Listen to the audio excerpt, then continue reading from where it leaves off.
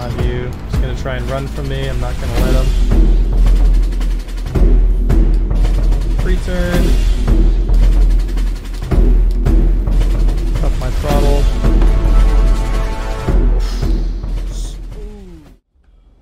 Let's have some fun. Let's have some fun. What do we got? What do we got? What do we got? Grumpy eye and an arrow.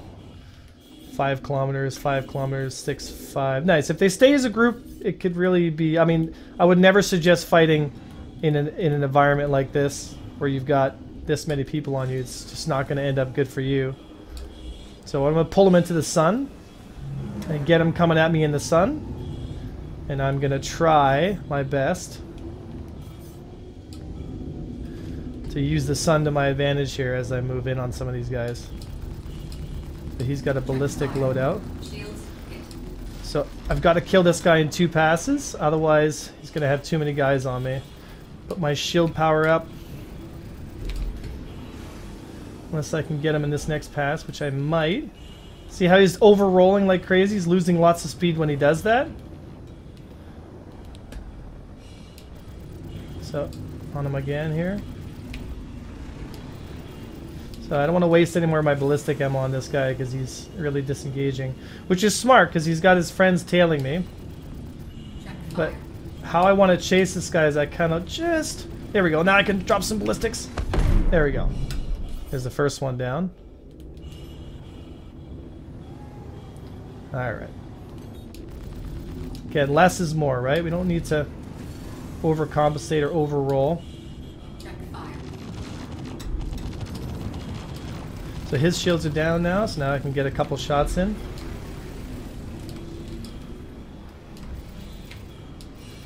If I'm not sure about the shot placement, almost had him in that turn. I don't want to waste too many more ballistics on this guy. So he looks like he's going this way. Kind of pre-turn on him. Pre-turn. There we go. Another one down. Gladius. Alrighty, Rexy. Let's see ya. Come to daddy. Come to daddy.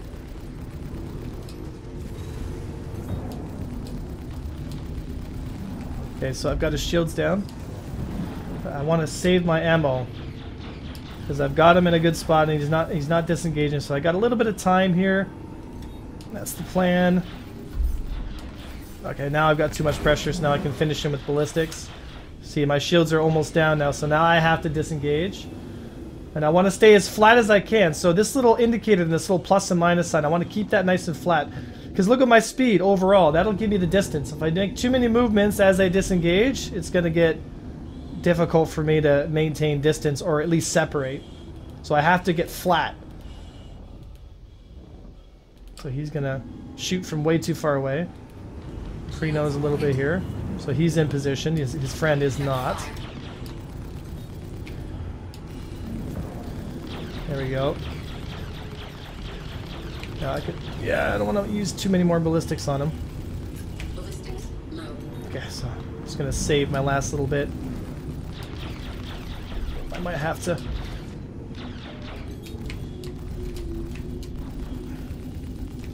There we go. Now I've taken some distortion damage. So my top guns were kind of slow, so my turret's been hit. Gladius. Gladius. So the trick here is, again, right, is always just looking at who's coming in and who's coming out. This guy's got a lot of momentum coming in.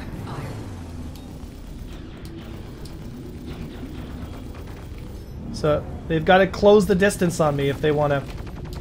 There we go, I got to be careful now. So I'm out of ballistics now. So now it's going to be bad news bears for me if I'm not careful. Another one down. I think it's down to a 1v1 now. Bring him in here into the turn.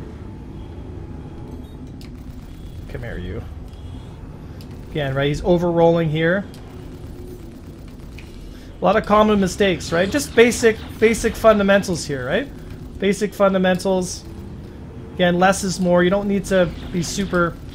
super hard on your accelerations. Like, look at my throttle input right now. It's max now because I'm closing now. It's about 10% as I come into the turn. Now it's slowly increasing as I apex that corner. And if I'm getting shot, I can kind of counter that with like a counterclockwise roll in the next direction. And there it is. Whew.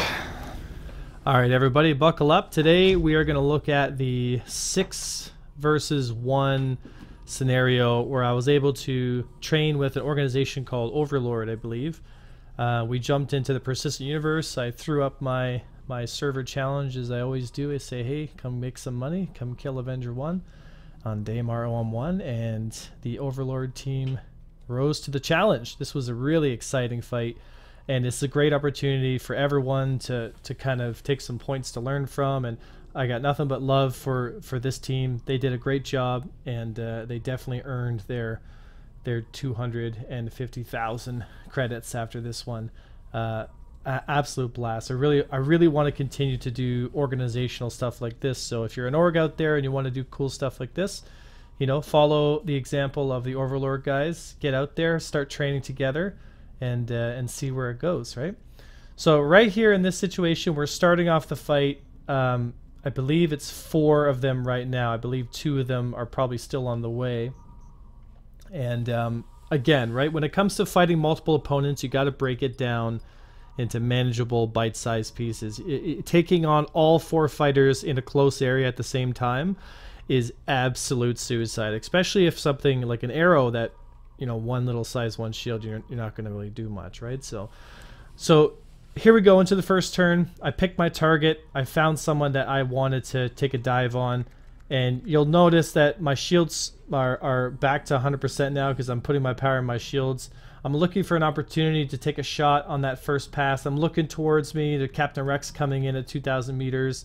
And again, right, this is a common strategy that works quite well. If you've got someone on you, the best way to get them off you is to bring your buddies in to kind of shoot their tail off and go defensive, right? However, Judge Chaos here isn't really doing the best defensive maneuver. And the reason for that is because he's not flattening his trajectory out long enough. And when I get an opportunity to kind of take a pass at him here, he ends up taking a lot of damage. And again, right, like if you watch his corkscrews here, they're a bit less of a corkscrew and they're much more of like an overinflated, I guess you could say, aileron roll, right? So his flight path it's causing him to slow down too much, which if you see here gives me an opportunity to close the distance. And once I get the distance closed, boom, there's the first of 4 down, right? So then I take a look around, I see who's chasing me, because again, the higher the speed, the faster he's trying to disengage. He actually makes it harder for his team to come in and help him. So if you're going to disengage, there's 2 ways to do it. You can disengage in the furball, which means you stay in the circle fight and you wait for your buddies to come and close the distance, or you disengage at higher speed like that and you completely disengage from the fight. And hopefully you've communicated with your wingman so he knows that he's going to have to close that distance as quick as he can. So again, another turn here, another little bit of a pre-nose, and again, open up with the ballistics so that as soon as we have an opportunity with those shields down, we can hit that arrow as hard as we can and get those numbers down. I think we get him here on this pass. Again, right, predicting our motion, looking at the way his nose is pointing so we know exactly where he is going to be rather than you know, kind of just working strictly off the pip. We're actually looking at our target, right? So in this pass, a lot of damage, but no kill, and that's okay. So it looks like he's going to come around for a second pass. We've got another guy coming up from behind us, but again, right, if you look at our speeds, we're actually traveling quite fast. So we're really trying to manage our speeds here. We're trying to manage our distance. I'm staying at around 400. I get the pre-nose because what I've got to do is he's at high speed, I'm at high speed, his wingman's at high speed, so I've got to get the slot and I've got to get it fast.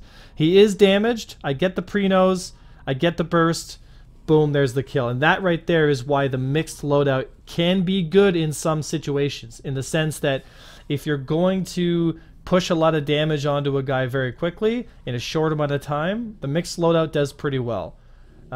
Because the shields will get dropped quite quickly and those ballistics will penetrate through, and the more the shield gets dropped, the higher the percentage of penetration that gets through the shield. So here we go. back again, looking, trying to pick up targets here. So we've taken 3 out. We're now on number 4, and 2 more just showed up. So the fight is still, I think, at a 3v1 at this point. So here we go, fighting a Gladius there. Again, same kind of procedure. Looking at my vector. Again, I'm not over rolling. I'm not over moving. I'm just rolling enough to avoid the distance, like from the shots coming in. Again, right there we got the second guy shooting at me. So I know I've got someone on me. I don't have much time. I've maybe got this pass and maybe one more before like he's on top of me doing damage and I've got to pull off, right? It's important to understand like where your limit is. You don't want to push the envelope too much, because you push the envelope. There again, another example of the mixed loadout doing quite well in that situation. There's the second pass, and just like I said, as soon as that second pass is in, boom, my shields are down to 17%. So I knew, because it takes time to close the distance, right? And it's very difficult.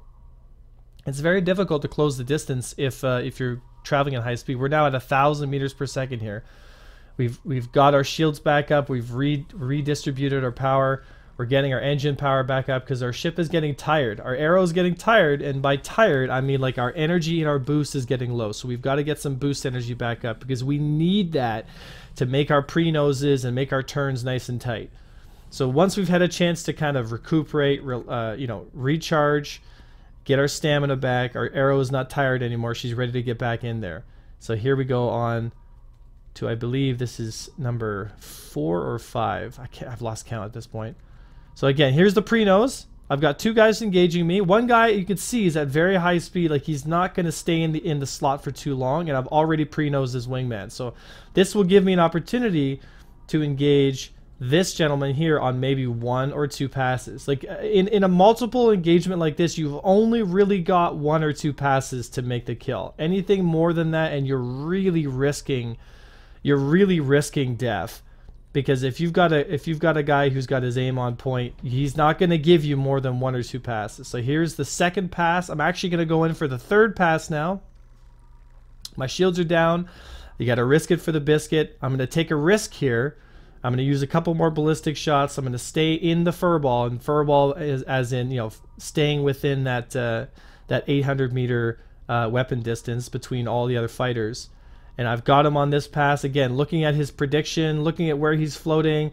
Boom, I've got him. I've got a chance to put my shields up, and as soon as I can, I've got those shields back up, and I'm getting the distance again. Get the distance, reset, look for my next target. So I took a look back, take a look who's chasing me. I've got 2 more on me. I believe that was 4 that was down, so this is 5. And here we come in. Same procedure, right? Rinse and repeat. Take it in bite-size. Just take one piece at a time. You don't have to shoot both guys at the same time. Okay, so here we go. The first guy is already, I can see he's got too much energy. Too much energy, his speed's too high. I'm going to let him overshoot me, and I'm going to go for his wingman. I'm going to go for the guy in the back, because he's going to have less time to react, and he's going to expect me to go after the first guy in that zone. So what I'm going to do is I'm going to go for a first and a second pass on this guy here. Now they've both closed to within furball distance. I don't have much time. Boom, my shields are down. I'm going to risk it. I'm going to do a little bit of a counter steer here, a little bit of a movement, and I'm going to try my best to knock this guy out, because if I can bring it down to a 1v1, I feel pretty confident that I'd be able to skill the gap on that last one. And into the last turn, I'm out of ballistics now, so I've only got my lasers. Again, another limitation of the ballistic loadout, and there we go. In the second pass, my shields are down, but I don't have too much hull damage, so I had the chance to risk it there. And I've got the last guy coming in here, number 6. And again, same process, right? You don't have to overcomplicate it, guys. Just look at your vector indicator, keep your movements nice and tight, watch your throttle discipline, move into the shot, pitch, and roll so that you're always pitching your nose up onto the target. Look for disengaged tells like he just did there. Keep closing the distance, keep orientating in the right way, and stay calm. The best thing to do in a situation like this where you're just so many people is don't overthink it. Don't think about what's going to happen next or how many guys you're fighting. Just take it one problem at a time. Okay, now I'm fighting this guy. Now I'm fighting this guy. Now I'm fighting the last guy. It's just one problem at a time. At some point, something is going to go bad, and that's okay. But what you have to do is you have to be able to respond quickly to that situation and be able to manage what you can do in the time. It doesn't matter that it's an unfair fight.